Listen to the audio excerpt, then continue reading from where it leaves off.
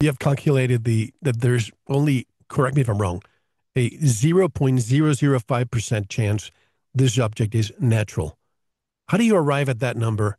And what does it mean for the way we interpret its presence here? Yeah, so this is the probability, the one that you mentioned, the probability of it passing so close to Mars, Venus, and Jupiter. It's 1 in 20,000.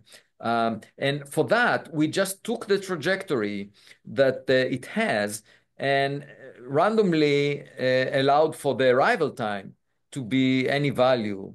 So in other words, if you don't even ask the question of why is it aligned with the plane, the ecliptic plane of the planets, you just forget about that. You say, okay, let's adapt this trajectory. And the only thing we change is the arrival time.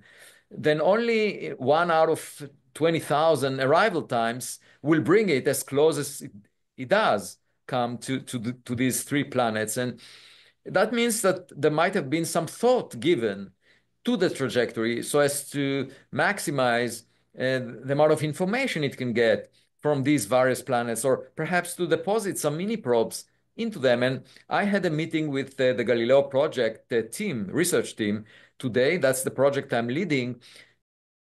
Enjoy the full interview at veritasproject.com.